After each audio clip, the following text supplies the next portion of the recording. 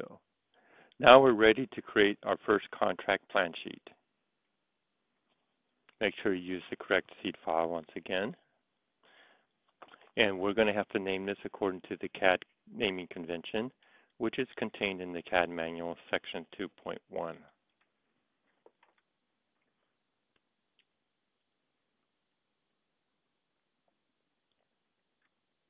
And you can see the for layout is EA.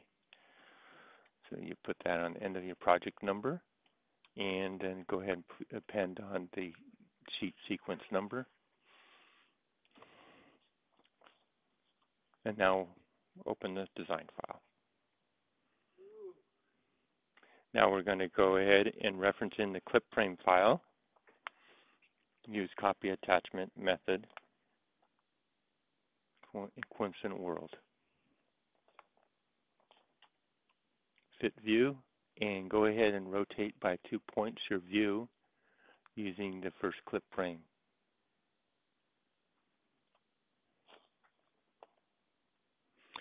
Now you can attach your border file. And in this case, we're going to use the top attachment method. Visually place it by eye, and then go ahead and move the attachment using the reference point that's built into the border cell, and go ahead to put it to the corner of the clip frame.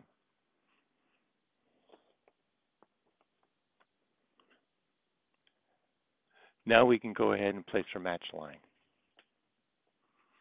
We'll go ahead and select the proper line code for the match line, and of course use the proper line style scale.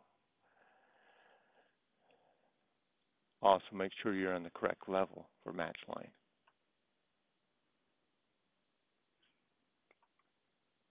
Okay, and now let's go ahead and define a fence using our minimum clip area shape.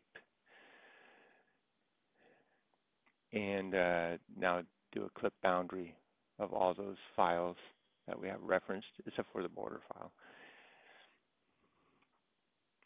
Data point to accept, use an active fence method.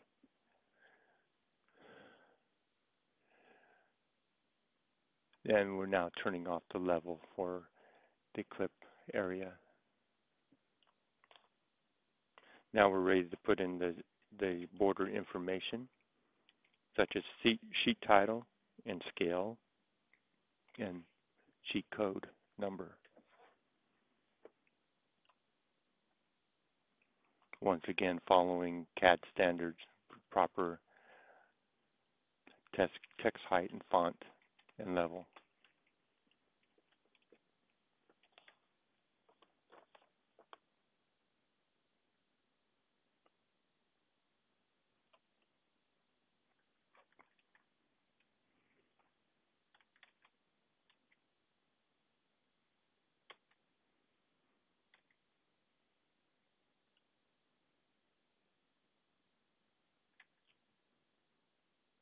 I mean, that looks fairly good. We have everything kind of centered.